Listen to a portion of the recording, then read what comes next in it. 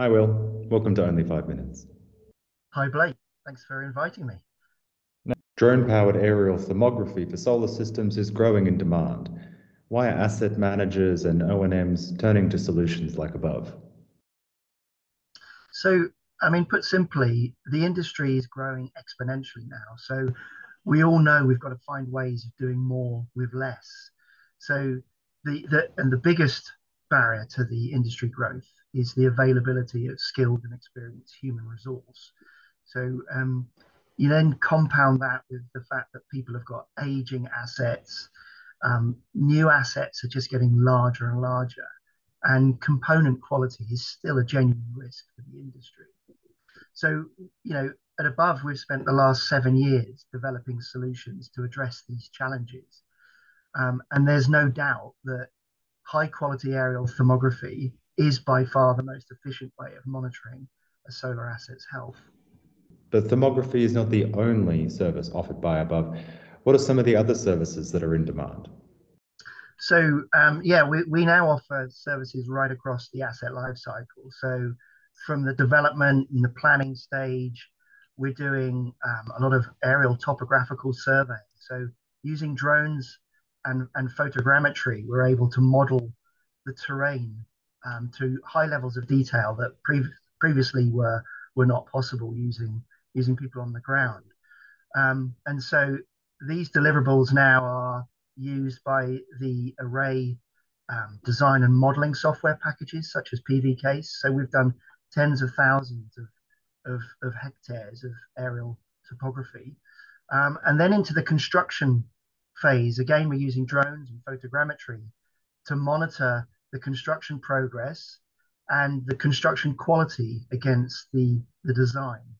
And this is really useful with assets that are so much bigger, and the engineering oversight that's required on these large assets is really difficult to deliver.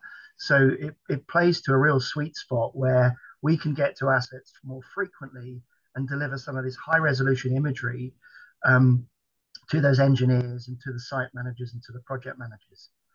And then, this plays into where if a client is developing assets across multiple markets and they're trying to get consistent oversight across those markets, we can provide that layer of consistency across the construction monitoring. Providing data to clients about their solar assets is one thing, but doing it in a digestible way is another. Have digital twins changed the game? So the digital twin, it's used everywhere at the moment. Basically, when we first started doing thermography, it was 7 years ago now. We basically started doing 100% module condition monitoring. And it was very, very obvious to see that that wasn't going to be surfaced in a spreadsheet. And so we developed a version one of our solar gain platform back in 2016. And it was focused on being able to distill actionable insights out of vast volumes of condition information. And we found a way, and we developed a way where you could present the data back to the client geospatially, so it knew where it was physically, and also electrically. So this kind of electrical hierarchy. So we kind of started using the first digital twins in solar, and it really resonated with our clients because they could see the asset as it physically was and the condition information in that context. And this was at a time where, and it still is a problem, how do you distill actionable insights from the more traditional monitoring solutions like SCADA? It still challenges the industry. So this digital twin package that we started developing all those years ago, we can now represent other forms of testing and measurements and inspection data in that context. And so it really helps on that, sort of robust approach to condition monitoring of an asset. One of the issues about this kind of quality control is just who pays for it, the asset manager, the owner. But has this confusion straightened out in recent years? Yeah, so I think, at the beginning, there was no budget line item for aerial thermography because it wasn't a thing that existed. Um, but now, as the industry matures, you're seeing these kind of techniques. They're feature in best practice guides like those that delivered by the Solar Power Europe best practice guides. You're now seeing it in EPC contracts and O&M contracts. So the budgets are now there. And I think there's, as the industry matures, and also as the industry starts to see what aging assets look like and the overhead that can bring, that there's a, you're pushing on a much more open door when you're selling these kind of services because they're recognized as the right way forward. Autonomous drone programs are now being seen on the market. Could you tell me about Above's most recent autonomous trial?